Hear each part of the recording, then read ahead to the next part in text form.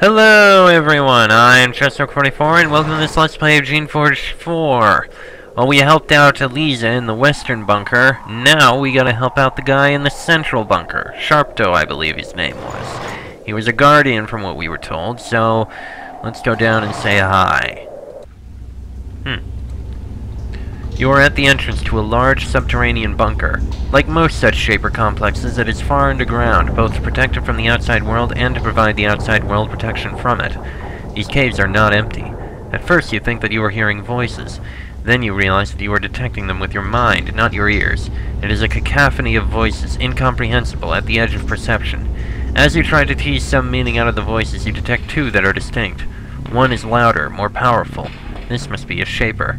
And another is quiet and angry, a discordant note, fighting the others. Interesting.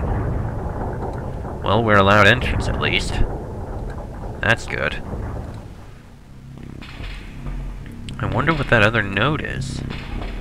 Shaftoe, that was it, not Sharptoe. Ah. There is a guardian standing on the platform in the middle of this room. His hall is full of Shaper machinery, and he is part of it. Tendrils of crystal fiber crawl up his legs and poke under his armor, feeding him essence and power. At first, he stands perfectly still. When you approach, he raises his hand to lift his visor and inspect you. He is young and unshaven. The power that fills him has changed him, making him seem more like a waxwork than a human. He lowers the visor, drops his hand, and returns to his motionless vigil. You hear his voice coming out from out of his helmet, low and flat. I am Shaftoe, servant of the Shapers, avatar of the barrier zone. I do not appreciate distractions, especially not from one who has been touched by forbidden shaping. I sense it in you. You are corrupted. Why have you come to me? I wish to speak with you. Shaftoe is silent for a full minute. You start to think that he didn't hear you. No. I am caused difficulties by discordant elements. I cannot afford the distraction, especially with one who has been corrupted. I cannot speak with you. I am tasked by General Alwyn to help Mose. I need your assistance. Shaftoe is silent for a full minute. You start to think that he didn't hear you. Ah, good. Help has arrived, even in a corrupted form. It is better than nothing. I will ignore your corruption. I will even ignore that you are a rogue servile, normally worthy of nothing but harsh discipline. I will give you some of my precious attention, since you might help repair the barrier. What exactly are you doing here? I am one of the 3 defenders of the barrier zone. We 3 have volunteered to take on the burden, to create many creations, and to tirelessly use our will to control them and patrol the lands above. We do this because it is our duty, and we need to do this because of the many Shapers murdered by the rebels. It is a long vigil, but we each have our own technique for sustaining ourselves without sleep or rest or food. How do you sustain yourself? With my minds. I made 4 of them, and 3 of them are still strong and sure. They are merged with me, fully controlled extensions of myself. They are my tools, parts of my mind. When rest is needed, they rest from me. And one day, when my task is done, I will try to separate from them. Hopefully, I will survive. How do the others sustain themselves? You will have to ask them, though Mese's technique was clearly not adequate. Alright. Tell me about the Shapers in the other bunkers. To the west is Eliza, to the east is Mose, both tested, both inferior. Tell me about Eliza. She trusts her magical machinery to help her. Machinery is a good tool, but one should not trust it for a task such as this. Only one's creation's flesh and essence can be trusted to so much. Tell me about Mose. Mose was the strongest of us at the start. He thought he could maintain the vigil without aid. See where that left us. Something must be done to free him of his madness, otherwise we must kill him to keep his rogues from dragging us down. I believe that I can help Mose if you take over the burden of his creations briefly. Can you do this? Shaftoe thinks about this for several long, awkward minutes. Because of his responsibilities, he has a hard time concentrating. It is a good idea, but I am constantly distracted. There are elements that act against me, that try to take control from me, that try to make rogues. If you can help me remove these distractions, I can help you. Is there anything I can do to help you? Yes, you You can purge the broken elements that provide distractions. If you do this, I will be intact once again, and I can provide a strong defense. First, one of the servant minds I created to aid me has gone mad. It is twisted. It was poorly made. I have separated myself from it, but it still disrupts my senses. It is rogue. Destroy it. Where is it? To the north, in the northwestern alcove. How can I destroy it? Weapons, spells, the usual ways, I think. Alright, thank you. Well, this is interesting. This way is probably the way into... Yeah, this is it. That way leads to the eastern bunker, to Mose. Oh, that's interesting. So, one decided to trust on machinery in order to keep herself alive. Interesting. The other is trusting in his creations.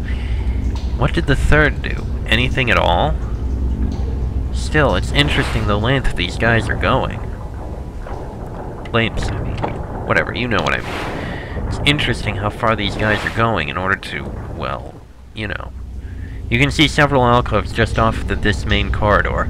At the end of each is a servant mind lost in concentration. These minds must be tasked with helping to create and control Shaftoe's creations. There is a servant mind in this chamber muttering quietly to itself. Occasionally, you hear bubbling and hissing sounds coming from the shaping vats in the alcoves to the sides. You try to get it to speak with you, but it is lost in concentration.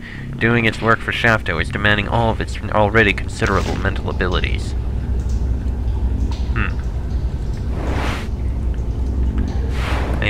That was Mind Alpha. Mind Beta, same thing. Northwest corner, so it's probably up there. And this is Mind Delta. There are bones on the floor ahead, surrounded by black, greasy smears. There are scorch marks on the walls. You sense a hostile presence ahead, disturbing the air with bitter, angry thoughts. This must be the source of the discordant presence you felt when you first entered the bunker. It is rare for a servant mind to go rogue. Very rare. But not impossible. Alright, let's see what we can do here. Ah! Slowed! Oh dear.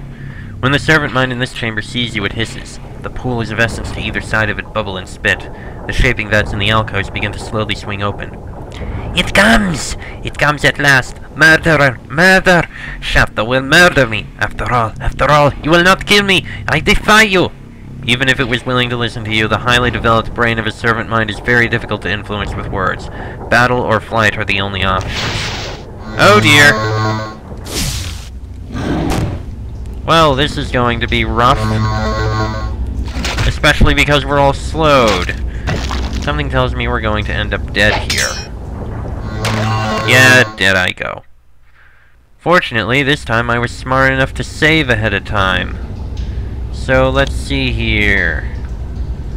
That. Oh, the speed already wore off. Alright. Charge. At least I could get in there.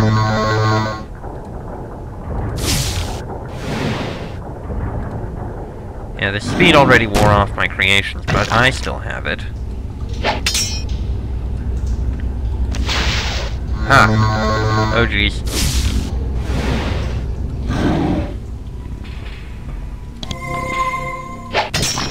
And the servant mind is dead. So there's that. Oi! Ow. Come back, please. Ah. Stop that.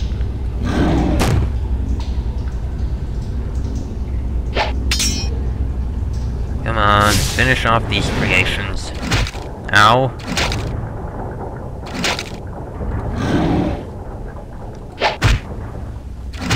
Ow. Stop that. Leave my creations alone.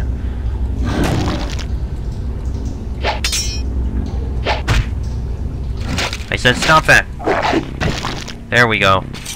Okay, well, that went better than expected. Only kinda wasted an item. Oh well, at least we got rid of it. Alright, so it's taken care of. The rogue servant mind is dead. Oh yes, the silence. actual moments of peace. Now I can be tranquil. You have done well. Disposing of the rogue was a great help. I am almost tranquil. There is more you can do for me, though. There is another destruction. What else can I do to help you? I have made many creations to defend the ruins above. Good creations. Though sometimes I have been a bit too clever. Taken chances. Tried to make better. I have made rogues. Most I destroyed. 2 escaped. They were meant to be clever. Independent hunters. Now they are in the ruins above, working for me, trying to subvert my proper creations. I named them. They are Krazo and Mistithus. Search the ruins above. Destroy one of them for me. Well, I actually managed to destroy both of them. Then the flaws in my system are fixed. The impurities are cleaned away. My mind is at peace. My defenses against rebel scum are secure. You have done well for the Shapers. I can reward you for this. Some of the doors in this complex will now be unlocked. Take what you find if you think it might aid you in the service of the Shapers. I can, now that you have aided me. Go tell Mosa. When he releases control and rests, I will take control of his creations. You may yet atone for the corruption you have let within yourself. Beware, though. Mosa, in his current maddened state, is dangerous. It may be a struggle to get him to listen to reason. In fact, it may be a struggle to survive meeting him. Huh. He actually opened doors for us. I didn't even realize that. Maybe there were doors opened elsewhere. In Elise's place. This is a small reference library for the Shapers who worked on making these bunkers. The schematics and records in this book make no sense to you. One note left between 2 pages is more interesting. Before I found I should volunteer for this lonely vigil, I was going to lead an expedition to seize the Burwood province Enchanted Anvil. Not just for glory, and not just to serve the Shapers, but to use a technique my old master imparted to me for use on a perfected pair of shaped greaves. It is a fearsome process requiring the placement of flanges and spikes forged from essence-infused iron, and then the device must be bathed in blood poison. The result is one to inspire fear in an enemy. Of course, I also need to find the iron and the poison. Perhaps it can be looted from a rebel stronghold post-destruction. Flanges and spikes forged from essence-infused iron? What the hell is that? Well, we have the blood poison at least. Oop, forgot to save the notes. And nothing else in here. Oh well. Wait, what was that? Is that... Yeah. Yeah, it is. What is it with Shapers and lusty Fioran maids? Jeez. Alright, let me take a look in this door down here. See if there's anything of use in here. And I think this is mostly like a resting place. Ooh! Oh, those are useful. Adding coins. Yes, please, recharge me. I need it. Thank you. Okay. And that's just a cooking place. Okay. Now, let me take a look to the west. I'm not sure if the doors over there opened up. Hold on, I just realized I missed a door up here. I am stupid. Or at least not very observant. Ah, good, it does open. Ooh, and it's a storage room with saltweed, mandrake tincture, nice. Fine skin, beautiful crystal, bar of iron, charging stone. Ooh, we're getting quite a bit of stuff here. Shaped gauntlets, shaped belt, and major healing spores. Wow, we grabbed a lot from this. Alright, you know what? I'm going to go deposit this stuff and then see if those doors in Elise's place open. So, does the door open? It does not. Come on, really? Well, that sucks. And is highly unfortunate. Okay, then. Well, in that case, I think next episode we'll take a look at the area above where Mose is first. Clear out his creations. Kill them more easily. Then we'll visit Mose. But that'll be in the next episode. So until then, I am Chester44, that is Enrique, Moyes, and Faye. This has been a Geneforge 4 Let's Play, and I will see you all next time.